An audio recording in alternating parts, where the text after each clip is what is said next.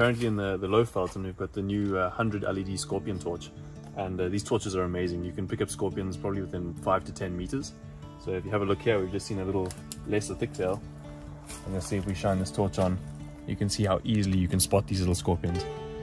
And these things are really common. We've probably seen about 10 of these so far tonight. Every crack through the leaf litter, there's just tons and tons of these little scorpions. They're all over the place. A mildly venomous species, not dangerous to humans, but quite a painful sting. Generally, they're just trying to get away into cracks and hide away. These torches are really wonderful for finding scorpions out here in the bush. Actually goes and look how fast she is on the rocks. Perfectly designed for this rock life.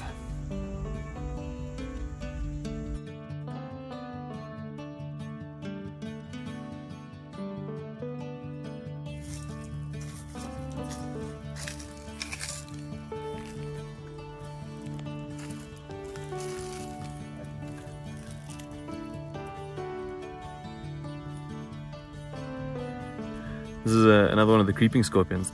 A really cool species, found mostly in the rock cracks around here. Also mildly venomous, not really dangerous to humans. Also hugely abundant. This is, I don't know, the 5th or 6th animal we've seen.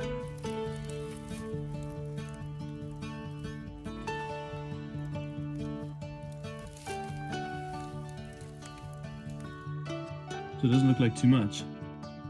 This is actually the shed exoskeleton of a scorpion.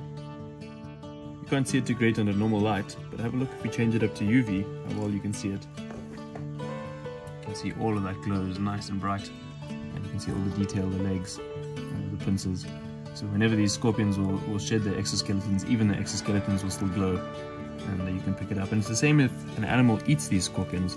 You'll actually see in the feces of that animal, you'll actually see these little particles of scorpions still glowing in the feces.